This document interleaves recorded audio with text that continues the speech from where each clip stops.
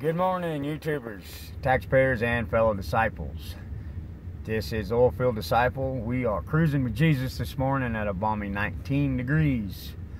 I just wanted to get on here right quick and explain first truths and what I mean by that, and to clarify that if anybody's like, what is the first truth? What do you mean by that? I'm not sure I've explained that fully. So I'm going to hit on that real quick. Yesterday I made that video on 2 Corinthians chapter 10, and in the beginning of the video said I'd go into 11.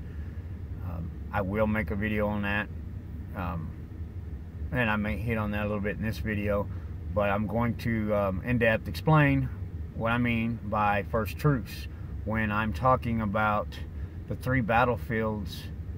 The battle that I feel led to fight for God's kingdom, that He has set me out on this mission to do, and that being a marriage and these first truths, and of course abortion, marriage, the family home, the biblical example of what a family should look like, and these first truths and traditions that have been corrupting God's children since the beginning. Like Solomon says, nothing new under the sun. We see that. We give the Pharisees a bad rap when we come down on them, but yet we are no different in our churches today. Churchianity, religiosity, that I call it. So let's talk about this first truth right quick. I'm gonna flip the camera around. We're gonna keep cruising with Jesus because I got a lot to do today. So y'all be blessed, be encouraged, and of course, be frustrated by what I say. Go look it up for yourself. Do your own due diligence in everything that I say. Don't just take my word for it. So let's roll with Jesus. Cruising with Jesus. All right. First truths. What I mean by that, when I began going to church and evaluating others' lives as they proclaim to be lovers of God, and seeing the operations there, nothing seemed to be lining up with what I began reading in the Word. But of course I was new, so I didn't really know. I have a earlier video on my testimony of how Christ came into my life and rearranged what I thought I was going to be doing the rest of my life. So that is in an earlier video. I'm not going to get carried away in that. But I began evaluating, God's Word. I ain't trying to play games here. I don't have time for it. Never have been a game player. I'm the guy that pretty much, if I tell you I'll do it, I'll do it. If I tell you I won't, I'm not. You're not going to change my mind on it. So when I began diligently studying God's Word, and really in the last 2 years, it's become more and more apparent and frustrating to me that the ones that have been raised up in the church have latched on to what they were taught as youngsters growing up. That's what I mean by first truths. What my dad, what my grandpa instilled in me as values, their values. Those were my first truths. Fortunately, I didn't grow up in the church. I didn't have all these fallacies to get around and to lay down before I could latch onto the one truth. There's only one truth. There's only one way. So why do we have 40,000 different denominations in Christianity, an Islamic religion that is the second to Christianity, if there's only one God? Now I get it. When I read the Bible and you read the Bible, according to our circumstances and our emotions in our life, we're going to read a little bit different out of that to apply to our life. But at the end of the day, it's still going to have the same basic foundational truth to it. It's not going to change enough that I'm going to have a whole nother set of ideas who God is. When I go to a funeral and I hear, Joe passed and Joe's in a better place now, no more suffering for Joe, and he's an angel watching over us, and yeah, on and on and on, fallacy after fallacy. I'm like, did you know Joe? Because I did. Joe was all right fella according to our worldly standards, but Joe hated God. Joe did not want nothing to do with anything I said about God.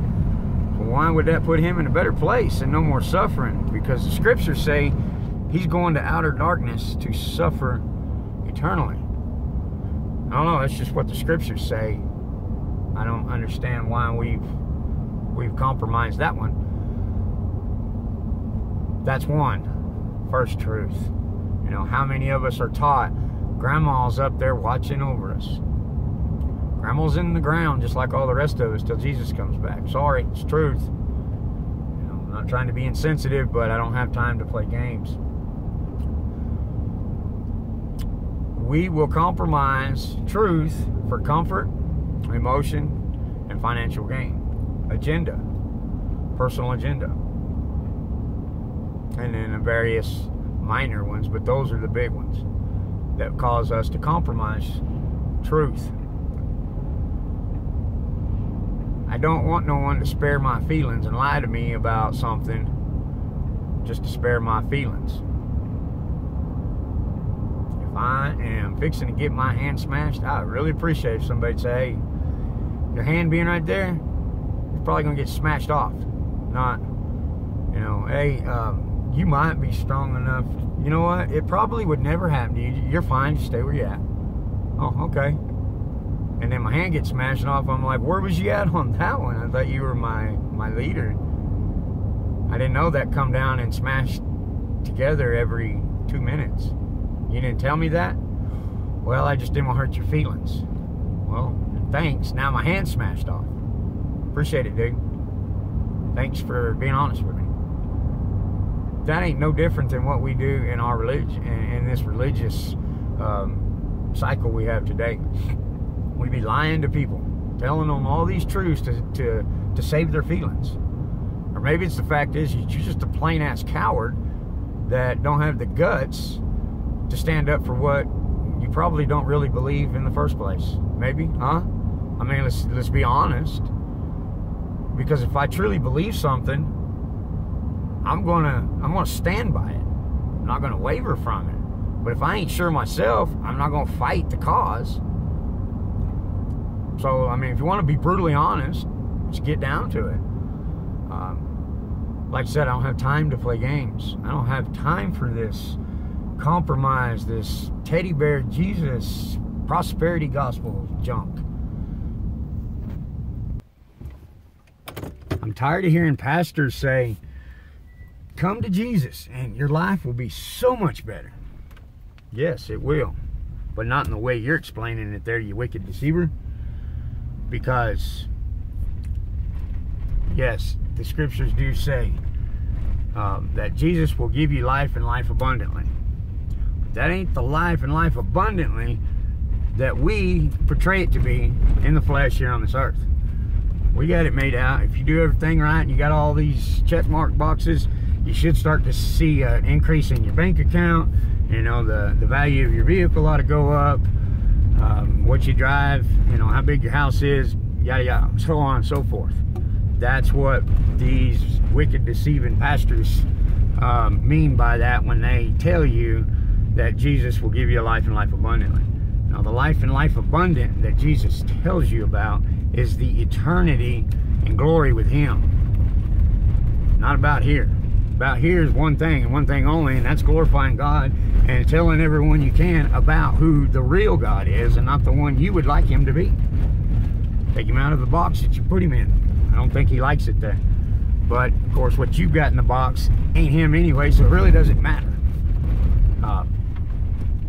Just looking at, just from my own life, as I started following Christ diligently, He is constantly saying, okay, now that I've showed you that, I'm gonna need that from you too. I want to replace it, but I'm gonna need you to give me that.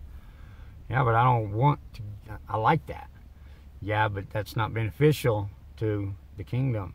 It doesn't make you look more like me. it makes me look more like you, and that ain't the way it works.